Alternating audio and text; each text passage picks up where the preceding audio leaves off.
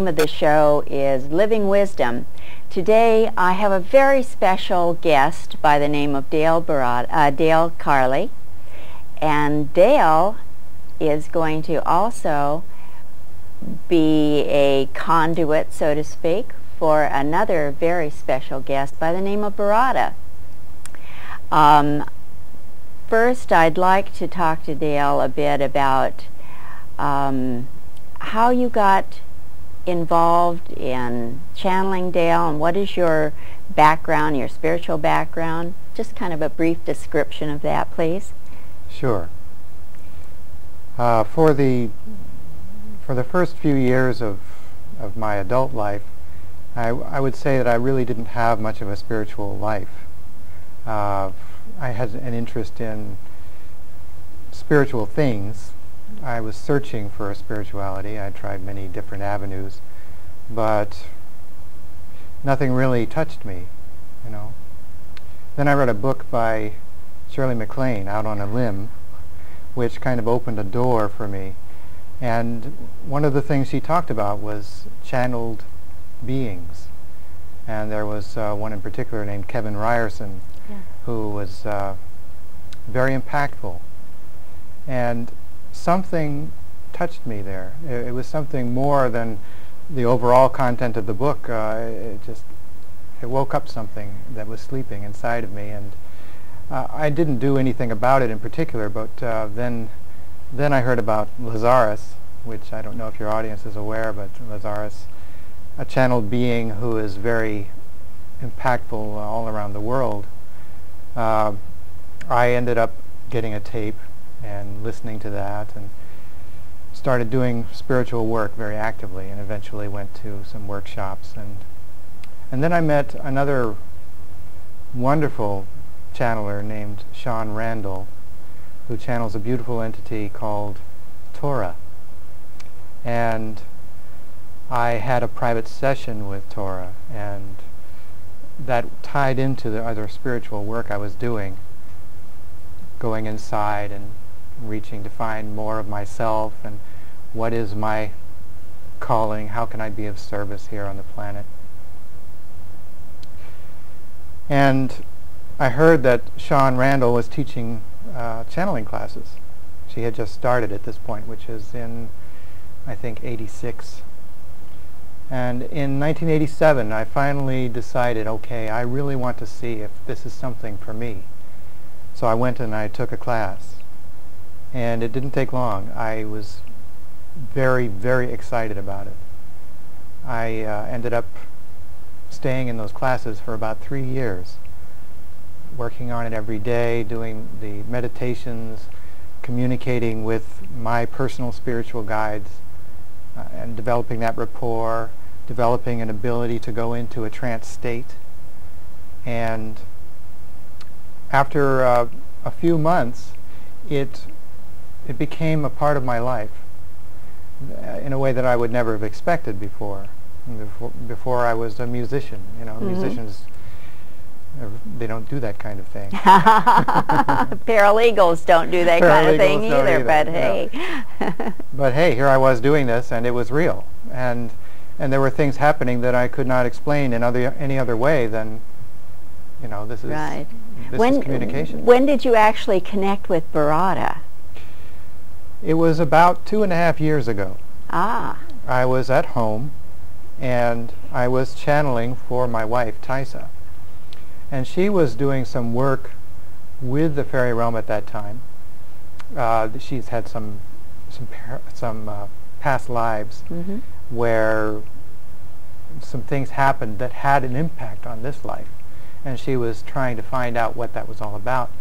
And typically I will be channeling people's spirit guides for them, and I've been doing that for now almost 14 years. And I was doing that with my wife, and then all of a sudden it sounded like another being was going to come through, and then all of a sudden this very dynamic being comes out and announces himself as being from the fairy realm, and eventually said that his name was Baratta. And it was very exciting because none of us, neither my wife or myself, had ever heard of someone coming through and saying they were from the fairy realm. And I certainly had no experience myself with the fairy realm, and so it was interesting and exciting and eye-opening all at once. Yes. Well, I've had the experience of Baratta, and he is truly a loving and wise being friend, and has helped me personally quite a bit in meditations that he has led as I was a member of a group. Yes. And so I think this is a perfect introduction for Baratta. With your agreement, why Dale will go into what we call an invocation,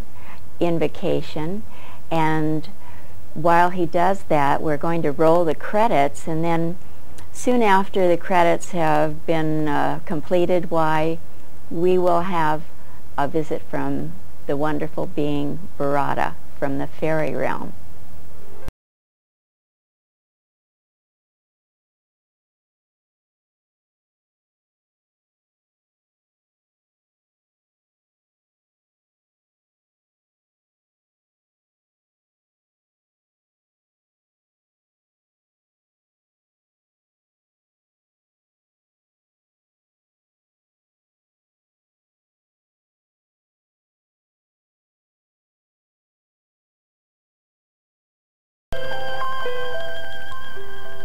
Baratta hasn't quite come through yet, so we're going to sit here while Dale creates the space for Baratta to blend his energy. And we'll know for sure when Baratta comes through, because he is quite a dynamic being friend. This has got to be a television first, to have a visitor from the fairy realm.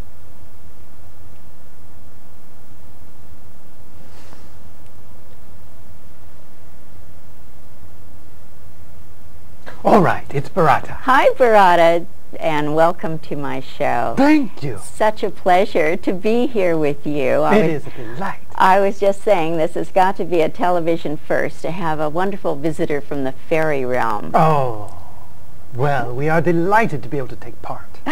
Wonderful. I'd like to have you give us some background information on the fairy realm, because for most human beings, the only thing we know about it is what we read in those fairy tales when we were kids, and we saw those cute little pixie figures. But I know there's much more to it. So please tell us about the fairy realm, about the beings who inhabit it, and anything else you'd care to share right now. All right. Thank you. Your earth is occupied by more than human, animal, mineral, by more than plant. There is yet another realm of consciousness, and it is called Faerie.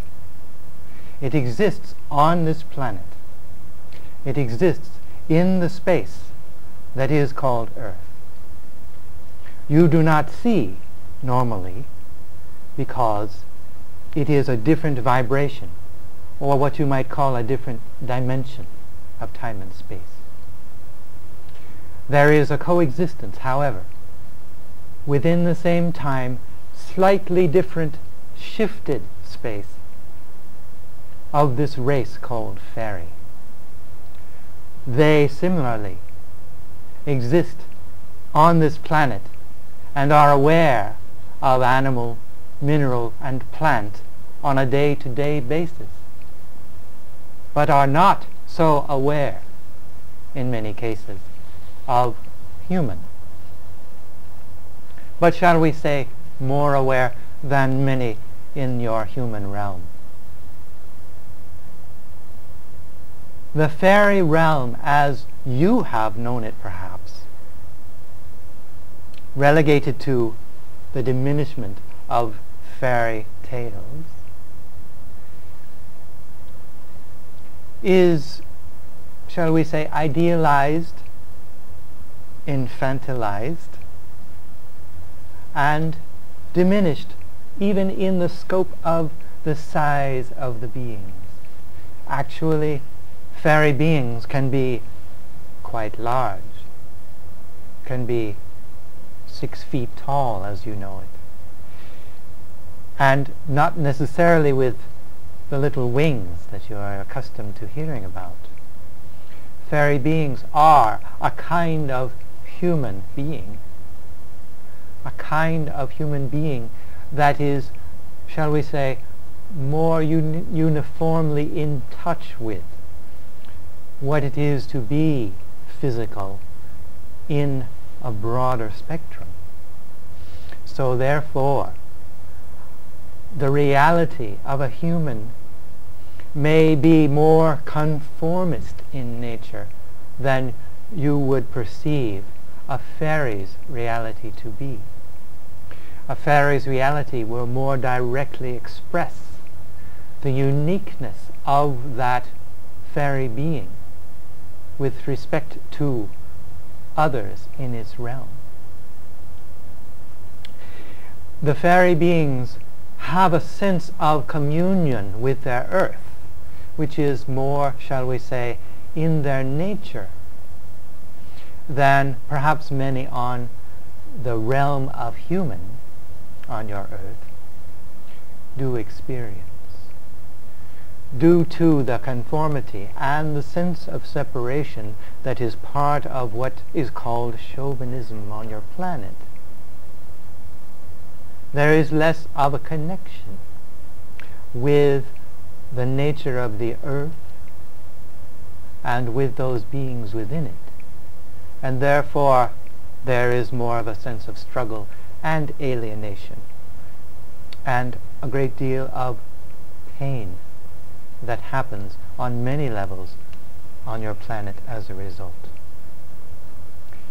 But the fairy realm is very aware of the human realm, and there have been many, many times where communication has occurred between those realms. One last note. The human realm and the fairy realm have a relationship. That relationship has gone through many stages. On one stage, those realms may have been quite intimately connected. They were. And at other times, less connected, due to many factors, one of which is the separation that is present in humanity that we have referred to, as well a parting of ways between the two realms on several occasions as a result of actions by human and fairy which caused rifts between the two realms. These rifts were caused by betrayals of confidence, by betrayals of trust, by human, by fairy, interrupting commerce, commerce of magic, commerce of knowledge, commerce of interaction. These rifts still stand. They occurred during the middle centuries of your modern world, shall we say 500s through 15, 16, 17, 1800s even. These rifts occurred at various times. But now these rifts stand ready to be healed, as you, human, and as fairy, do work to heal themselves and their planet. And so we have come to work with humankind to assist in mending those rifts, to assist in reopening the gateways of communication on the many levels which they can occur. And we come to assist in any way which we can with humanity and individuals who may wish to communicate with us. How can human beings, those who so choose, how can they open to receiving this kind of help and this communication? With the fairy realm? Yes, with Yes. fairy realm. All right. The beginning is to allow yourself to be touched by nature. Nature has many gifts to offer you when you allow your heart to open to it. And when we speak of nature, we are speaking of loving consciousness that exists on many levels in your planet. That is the earth consciousness itself. That is the spirits, the consciousness of plants, of trees, even rocks, crystals. The spirits, the consciousness of nature itself, expressed through the various kinds of nature spirits that exist. Those nature spirits that correspond to the elementals, to the elements, to those forces in nature that are interwoven and are the basis of everything. The spirits of nature, such as the salamander, the fire energy, such as the undine, the water energy, such as the soup, the air energy, and such as the gnomes, the earth energy. These beings that are so interwoven and interconnected with you, even in your physicality of your body, these beings are the first harbingers of your connection. As you open, you sense them first. And so allow yourself to sit with nature and to simply wait and invite and wait.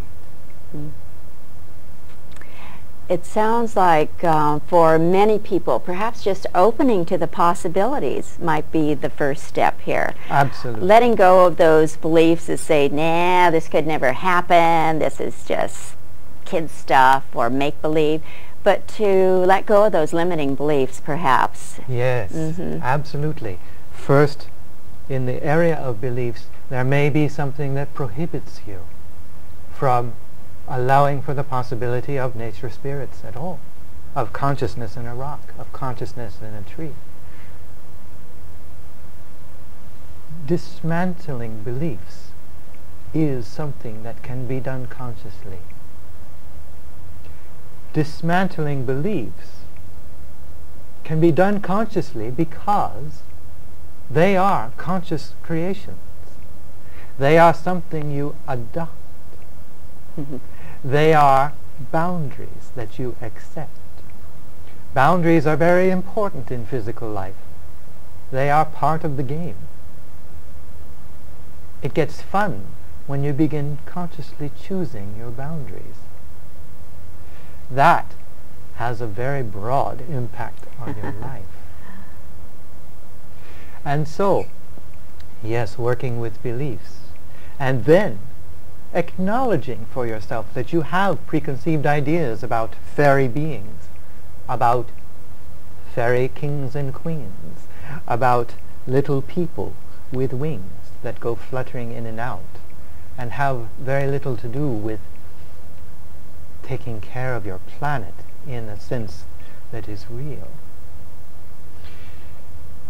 And so to acknowledge those beliefs being there, acknowledge those images being in your subconscious mind, you can then go working with beliefs, allowing yourself to shift them, and then going forward and allowing yourself to connect with nature, allowing yourself to open, and then going forward from that and experiencing, yes, experiencing what is there for you in your subconscious, because that is your filter. That is what will be between you and the fairy realm.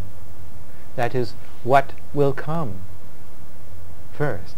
The fairies, the little fairies will come first. Allow them. They will be projections of your consciousness, absolutely. But allow them, because they must pass by you before you can get a sense of what is more real. You'll go through the layers, and more will come to you. The more real will appear as you allow the others to pass by. Thank you. Early on you mentioned how chauvinism, the rise of male patriarchy, which Yes. got twisted into chauvinism, and I know that that created this sense of needing to dominate everything and dominate nature for sure. That perhaps caused one of those rifts that you mentioned. Yes. And it seems, Baratta, that what you're talking about now, the possibilities now, are for us to be more in dominion with nature, be part of that oneness. Yes. Yes. There is this, shall we say, dichotomy between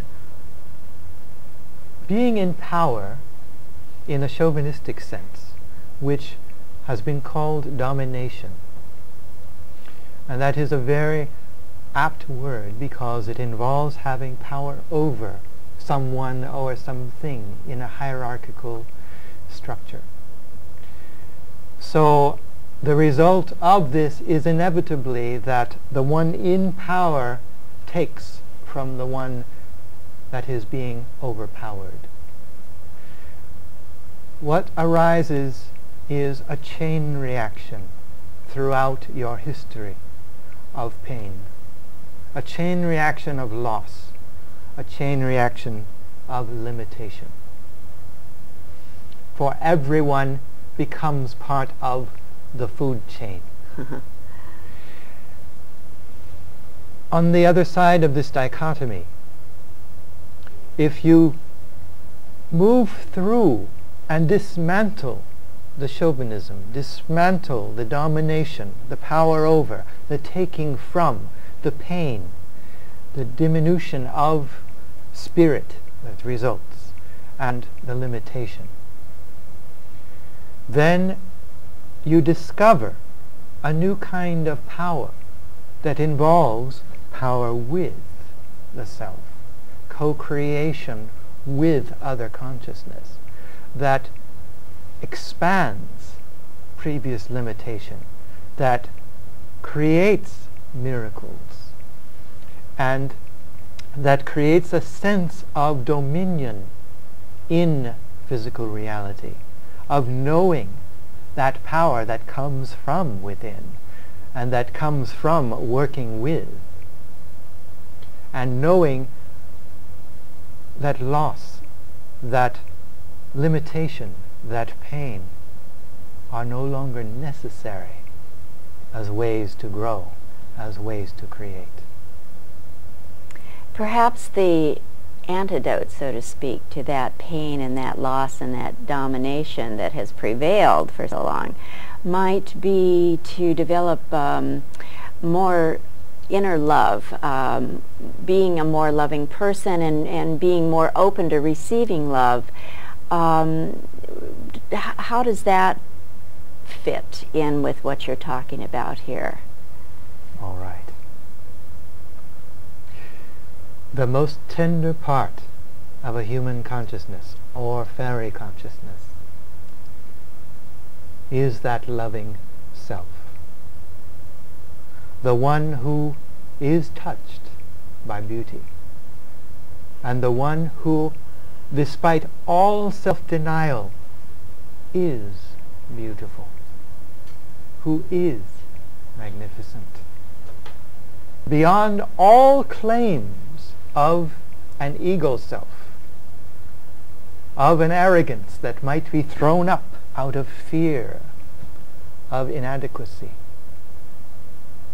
Beyond all of that is a genuine beauty, a genuine sense of beauty, and a genuine lovingness. With that is the desire to love and the desire to be loved. All of this in the most tender part of each human and each fairy. That part within humankind especially, and even within fairy realm to a great degree, has been protected by the fear of loss, by the lack of love, by the belief in undeservability of love, that you are not deserving of love. I see that we have just about a minute more. All right. I know that we could sit here and go on and talk because this is such a vast subject. It's such a beautiful subject. But I want to thank you so much, Baratta, for your presence here today. And it's just been a joy and so beneficial to have you communicate. In my book, I have a chapter on unseen friends and unseen realms. But I want to thank you so much, and I want to thank the audience for being with us today. So goodbye until the next time.